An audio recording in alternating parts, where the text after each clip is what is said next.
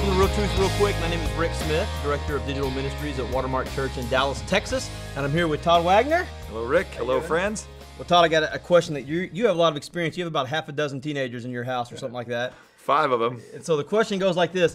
Is it okay for a teenager to date? All right. Is it okay for a teenager to date? What we want to do, obviously, is answer the question by asking ourselves, is it wise? Everybody's got a story of somebody who fell in love with their grade school sweetheart or met their wife in high school and it worked out well for them, so why wouldn't they do it? You know, I love to tell people that not everybody that jumps into a cage with a lion is eaten by the lion. That doesn't mean it's wise. So first of all, looking back just on your own personal experience is not always the best way to determine whether or not your kids should do it. You might have flirted with all kinds of stuff and not been bitten by it or destroyed by it, but that doesn't mean it was wise. And so you got to be very careful. So let's ask ourselves the question, why would you date, period? Okay, we're not really talking about dating here in this real episode of Real Truth Real Quick, but let's ask ourselves, why do people date? What's the purpose of dating? And so I want to go back and go, okay, we want to answer these things biblically, not my ideas. What's God say? God says, let everything you do be done in love. All right, the Lord tells us that whatever we do, okay, whether in word or deed, do everything heartily for the Lord. So the first thing you got to ask yourself is, are you at a teenager at a place where you're going to engage with others or invite others into a relationship with you if you are not clear that everything you do is to honor Christ? I don't know why you would want to encourage your son or daughter to have a relationship with somebody if they're not at a place where they are, where God says a person should be before you open your heart to them or engage with them.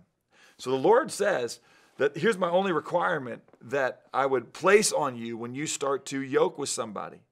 And that is that you yoke with somebody that's already fully satisfied in me. And so the very first thing I would do as a father, as a shepherd to my son or my daughter, if they're going to begin a relationship with somebody, is I've got to figure out, are they a healthy enough person to have a relationship, period? I mean, any relationship is only as healthy as the least healthy person in it. And so what I've got to ask myself is, are you already secure?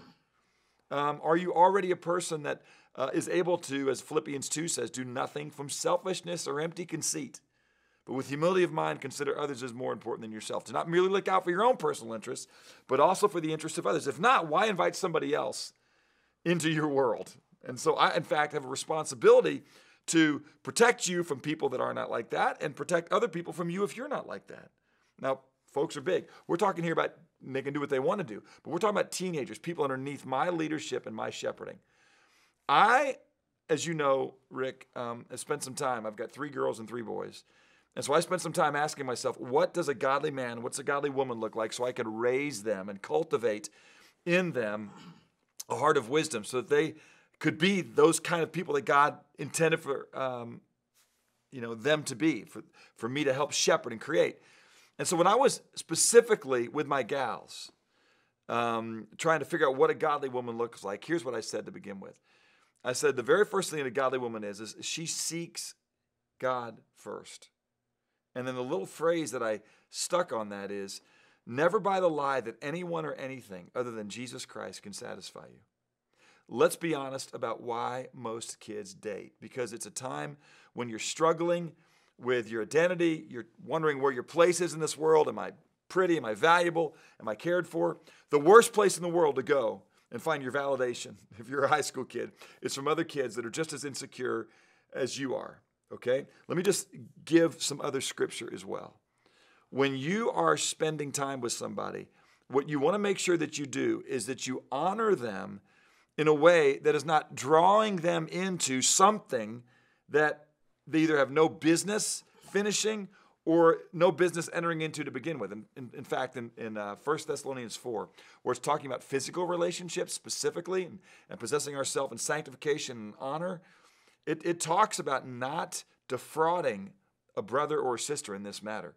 So clearly, physical intimacy is not appropriate in a dating relationship in any way. And let me just ask you, what do you think is going to happen if you get 2 people that are learning to control their heart, learning to control their adult body with all the new power that is running through that as they go through puberty, as they move into adulthood, and they're trying to understand their sexuality, why would I put somebody in a situation where I'm going to begin to move towards them in intimacy in a way that if I move towards them emotionally in an intimate way, I'm going to want to move towards them in a physical, intimate way.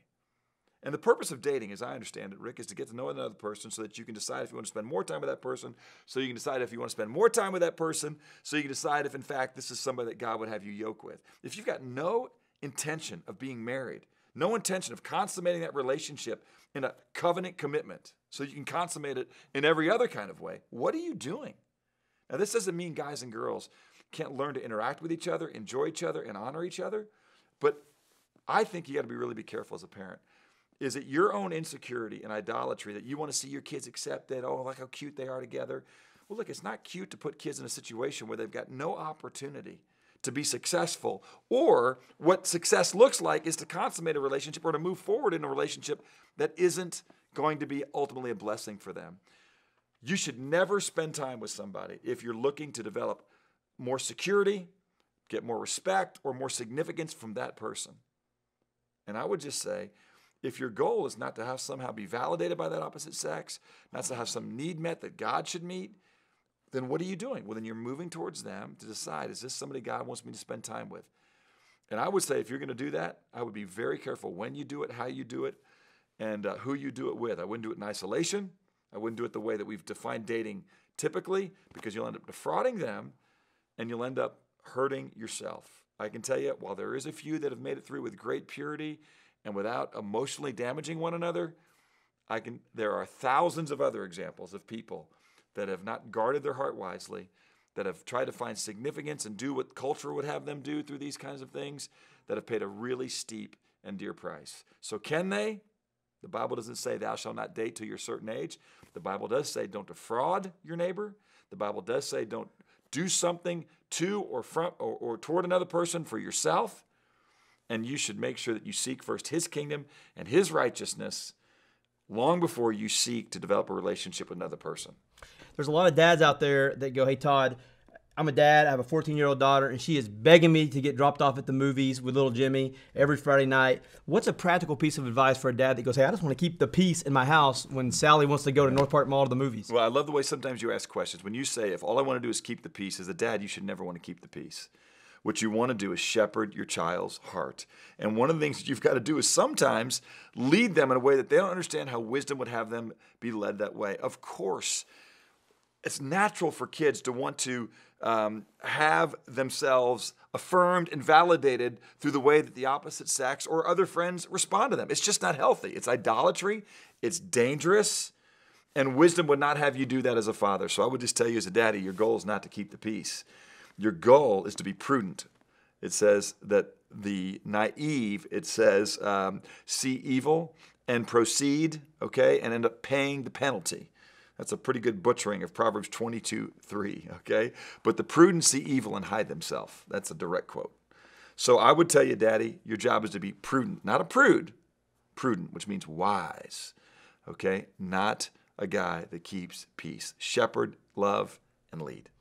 Great stuff. Hey, listen, and if you check out realtruthrealquick.com, we're going to put the characteristics of a godly woman and characteristics of a godly man there for free for you to download and use in your own family. So be sure and check that out, and we'll see you next week on another episode of Real Truth Real Quick.